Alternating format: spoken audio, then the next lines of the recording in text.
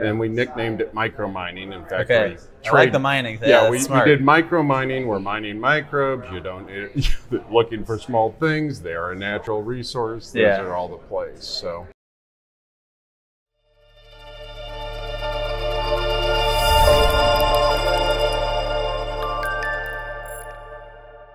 Welcome to the Bourbon Friday Show. I'm your host, Nick Niehaus, and I'm talking to Charlie Walch, who is the CEO and founder of Pluton Biosciences. We're going to talk a little bit about how they're going to get rid of mosquitoes, potentially. That's pretty exciting. So, Charlie, thanks for joining us. Appreciate it. That's where we want to start. Yeah, we'll start there, of course. It's helping get rid of there.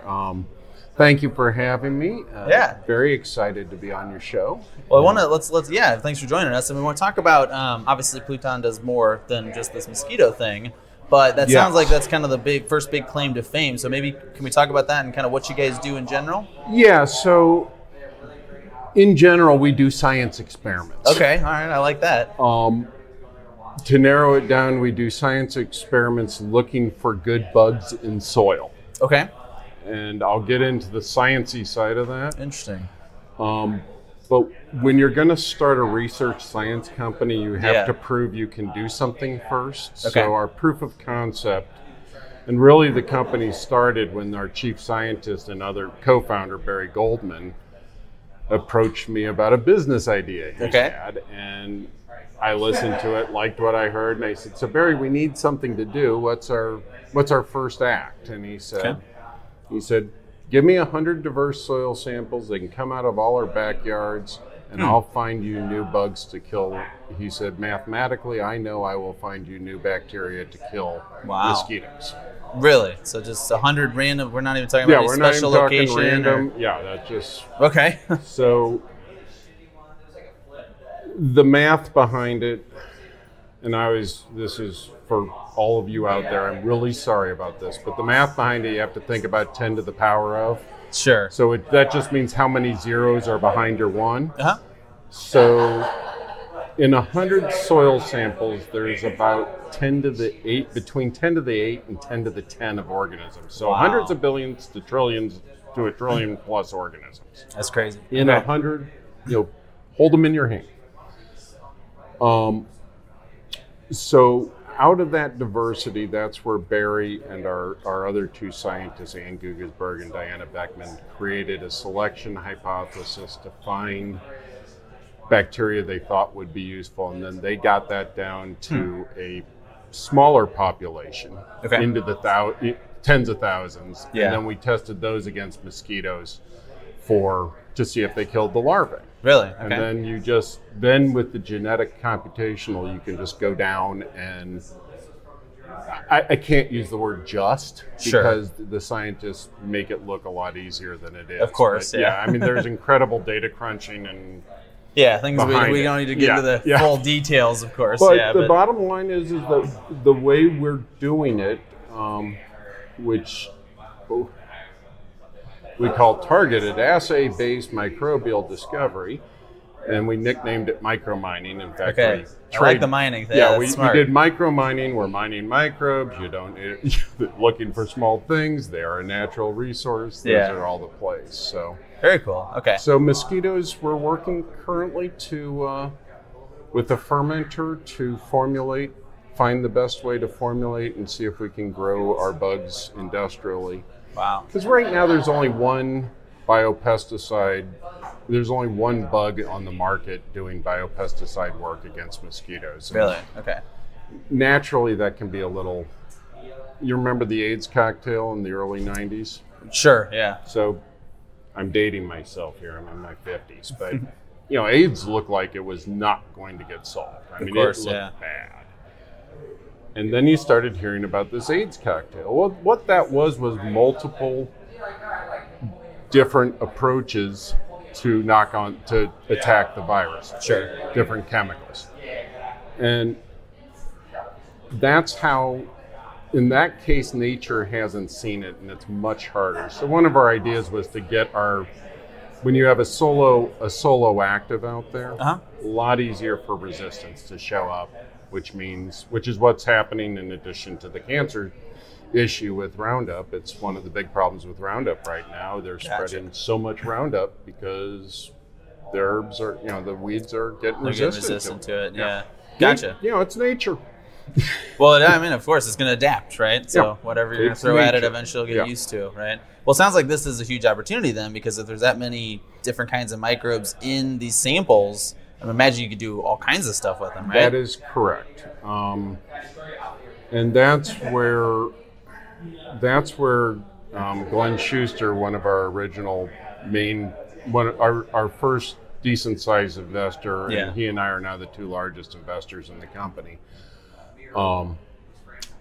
Glenn's a former CTO of Centene, and it was just that data, the sheer diversity, and our science team's vision on, especially Barry and Kirk's vision on how to catalog our discoveries and characterize it back to where everything came from, which so everything lives in an ecosystem. Sure. I'm giving us all science 101, and if I do it wrong, scientists, I'm trying. Fair enough. Good disclaimer, The scientists are picky people. I'm sure, yeah. Well, we don't hold you to the same standard precise. Here. Yeah. Very precise. So everything lives in an ecosystem. Sure. There's about 1 trillion species of microbes in the world, and we just figured out that biodiversity existed really around the same time we did the human genome. Really, when we started getting the ability to sequence, we were like, oh my God, those are not the same. Wow. They're different species. So when you hear people talking about the microbiome, that's not right. It's everything. Microbes are everywhere, and everything has a microbiome. It's an ecosystem. So your gut microbiome is different from the soil microbiome, which is different than the water and the air and blah, blah, blah. Yeah, okay. So what Barry and our team are doing is taking all of our research data each time we do a discovery and mapping it back to what types of soil, what types of conditions, what types of organisms. And so if you think of Georges Seurat, the old French painter who did the little dot paintings. Sure, yeah. We're kind of doing a pointillist painting. Each time we're adding another dot in, but we're doing it through a big data play. Gotcha. And we eventually think we think when we do this 20 to 30 times against 20 to 30 different types of targets, which is anything, pretty much anything you can imagine. We will start having a very interesting database that can be taught with AI to start doing some virtual research, teasing out the biostatistics behind microbiome research is staggeringly sophisticated. I bet, yeah. But with the power we have in the computation, it's doable now. Wow. So is this ultimately about, you're trying to kind of map where the right kinds of microbes come from, or what are you going to kind of glean from this? The mapping is part of it. The much more tangible results is the mapping is an intentional byproduct. Okay. The science itself that we do in the lab is pure basic research to find new knowledge. But whereas academic knowledge is found for the sake of knowledge, which is great, totally great. Oh yeah. I love to learn. We're doing it with the commercial target at the end. Sure. So, if you want to find something that eats plastic more efficiently, or helps clean up oil spills, or scrubs factory, or kills mosquitoes, or takes care of our next 4 targets that we've got lined up, which are a bunch of ag pest targets. Okay. Each time you find that community of microbes, you are sussing out the unique chemical pathways that they have evolved to use to survive. Gotcha. Okay. So some of our bugs we know can lay dormant in soil for years. Really? Okay. And then they get activated as food sources. So they're very I mean, they're everywhere, and they are really nature's master inventors and the world's great. I mean, their chemistry, Sure. Gene editing, CRISPR. Yep. Would you hear about that? That was basic knowledge that got learned from bacteria. Oh, really? Okay. Bacteria are the ones that were doing the gene. They're the clipping. ones inventing the They stuff. were doing yeah. the gene snipping, and the humans were like, "Wow, look at what this bug's doing." Interesting. Well, it sounds yeah. I mean, So we think if the 20th century was about avoiding bad germs, we think the 21st century is going to have a lot of getting good bugs into our life and helping us make a sustainable planet. We think it's a key part of the sustainability puzzle. I imagine it'd be a huge addition to that. Yeah. Well, so obviously a lot of what you're talking about here initially is agriculture, right? Yes, I think that's you have to pick some place to start. So we're starting with ag and vector control, which is human-borne. Sure. Human-borne, insect-borne human diseases. Gotcha. Hence the mosquitoes, right? Hence the mosquitoes, So what are? I mean, it sounds like this is applicable in all kinds of industries. I mean, maybe it's a better question to ask: is there anywhere that you guys couldn't contribute, or? So we see us having the ability. So first of all, this is going to sound really stupid, everybody, but you got to stop thinking like you're a human. Okay. And if you're going to be exploring the microbial world, fun fact, half your body weight, give or take, is bugs. The other half is your cells. If you're going to be delving into the microbial community and living in their world, which is what we're doing, and finding out what they can do,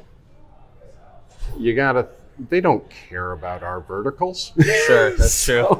So they're everywhere, right? I mean, they're everywhere. They're just looking for food. Sure. So the ones we know that we started with ag and vector because Barry and Kirk, we have some Monsanto veterans, and we have some WashU folks, and so we had some knowledge base there because your scientists still need to design the experiments. Sure. Which is there's an art component to this. Okay.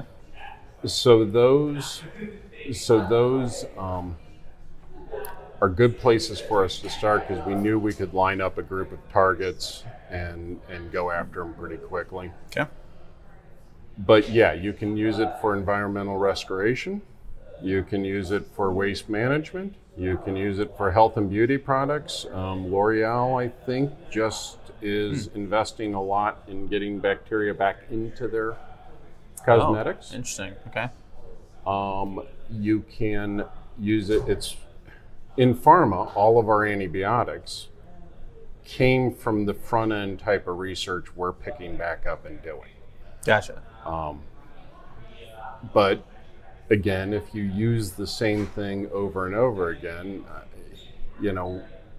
when you were a kid, you may have been given a Z-Pack at some point. You notice you're not getting a Z-Pack anymore. No, they're not working, huh? Well, no, because now they're so freaking afraid of overprescribing them. Sure. That they only use them for the big guns. Gotcha. Okay.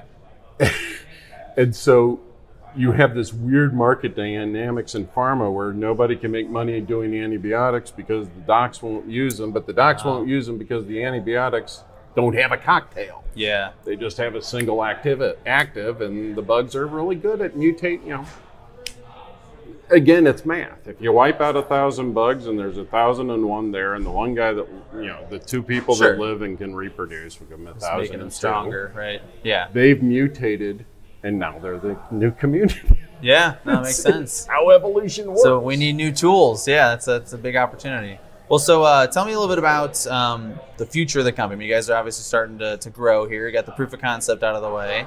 What's next? Well, now we're in the wilderness right now. Okay. We're fundraising. There you go. So that's a lot of work. I started a 1-hour courier service when I was 23. So all my prior businesses were started with bank financing secured by my receivables, trucks, whatever. Gotcha. And mine and my partner's personal capital. This, because we're doing basic research and then licensing to producers, because that's our business model. So we're kind of the songwriters, and those guys play the songs, and if we get a hit and it becomes a product, we get a royalty stream. Get paid. And we patent after our discovery. It's a lot of upfront cost. Yeah, so well, the bigger thing is, and that was another reason to go for vector and ag, because biosolutions there tend to go much quicker to market than a pharma. You could be waiting 8, 10, 12 years. Oh, wow. Okay. And you could make a ton at the end, but if it all works out, it's a long in time ag to wait. You could get out in 2 to 4 years. Okay, gotcha. So for us, it's really, so right now we just finished. So we did our friends and family, and the company has been funded by myself. You know, I'm a large funder in it. So we just finished a crowdfunding round with Invested. Oh, cool. Okay. Invested with us. Yeah. Invested is the local crowdfunding portal for St. Louis businesses. And we are their second successful raise. It closes next week, June the 7th. Congrats, that's Still awesome. time. Investments get on between there. $1,000 and $25,000. We've raised 78 of our 150, and I got about 15 folks that say they'll go in. So if you're listening, There you go. Get on the platform. Absolutely. But and from there, I'm working with some more seasoned entrepreneurs. Okay. One especially out in Seattle, he and I are crafting the package. We're getting our lead list together, and then we'll run a process. We'll do I'll do a road show with some of my scientists, and we'll get the decks out there, and we'll look to raise $1 million. Gotcha. Which will then get everyone out of their day jobs, and we will be going to find, white fly, how to eliminate white flies in the fall arm. Gotcha. Problem in corn. Yeah. Cool. Well, that's awesome. So final question, and we're going to talk to Eric, bring him on the show in a second here. If somebody's looking to learn more about you guys, maybe they're looking to, obviously contribute and go and Invested. But is there a good website or social media platform to check out? I would start at either our LinkedIn profile, which just type in Pluton Biosciences and it'll come up, or our website's full. Our website has all the links to Twitter, Facebook, LinkedIn. It also has a nice banner at the top that takes you right to the Invested portal. Perfect. So really, PlutonBio.com. PlutonBio. Pluton is the Roman god of the underworld. So that's the name. Interesting. I didn't know that. So since we're digging around in this soil. Makes sense. Yeah, I love it. Cool. Some people ask if we're from Pluto. Pluto, yeah. Well, I mean, this is the first thing that came to my head, but that's better. I like that one. All right, well, we're going to welcome Eric onto the show now. He's got a couple minutes left. Eric is the founder of Bourbon Friday, and he's going to tell us about what we're drinking. So what we got today? Yeah, so today we have Four Roses, single barrel, the barrel strength. There we go. Back to the strong stuff. And I thought since, we're talking about microbes today, well, without microbes, we don't have fermentation. We don't have distillation, and we don't ever get to whiskey. Have any bourbon, right? And Four Roses is kind of unique, or they're doing a unique thing, is they actually make 10 different bourbons across the board. This is actually, their cask strength is actually just one of those. Okay. But they release them in various releases. Like this is OESK.